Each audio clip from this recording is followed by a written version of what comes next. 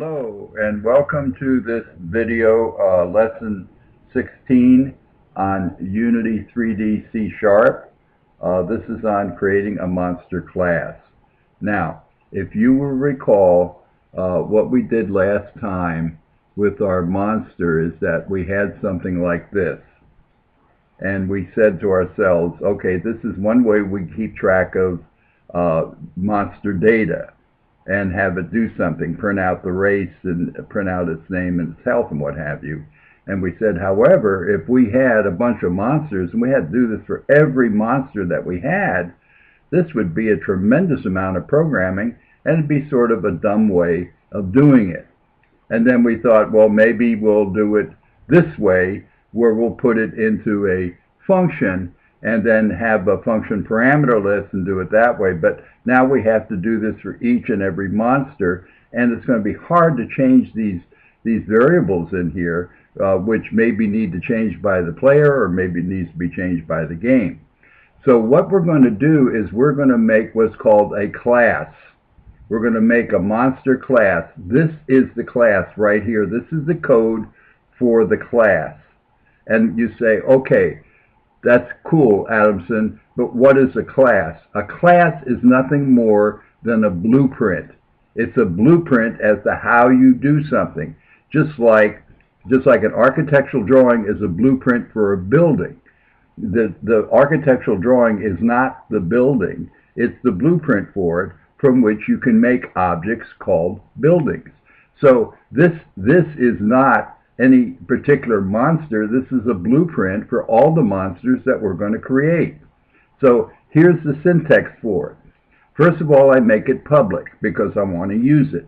And I say I want to define a class. Now right here, this is nothing more than the identifier for that class.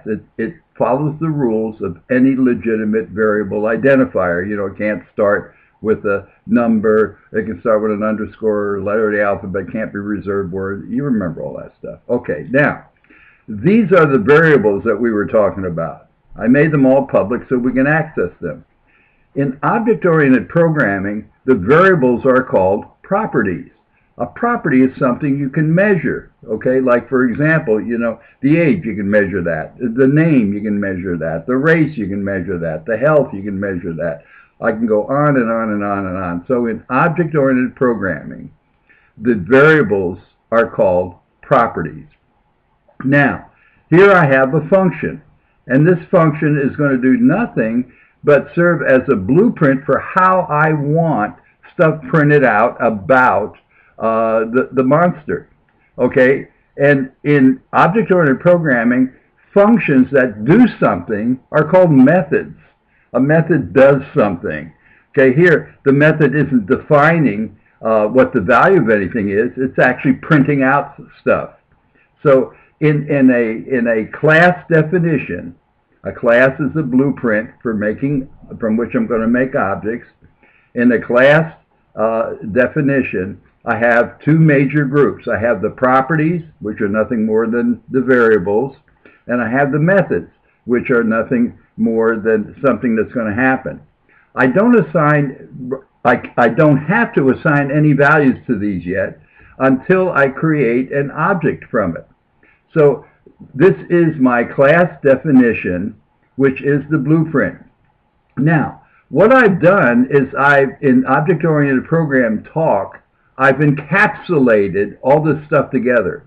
I've taken all of the variables and I've related them to the methods. So I've encapsulated the two of them together in this class called a monster. And by using the term a monster will now become like a new data type. And what I've done is I've abstracted all of the details of this monster, of what a monster is going to be. I don't have to go through and code all this stuff anymore. I've made one blueprint. That's it. From this blueprint, I can make a gazillion, billion, trillion monsters. So if I test this to see if it does anything, I can guarantee you it doesn't do anything because it's just a blueprint. Like, for example, here I go in my main camera. I come down here and I see, okay, there it is. There's my monster script. I'll go ahead and run it, and lo and behold, nothing happens. Why? Because it's simply a blueprint.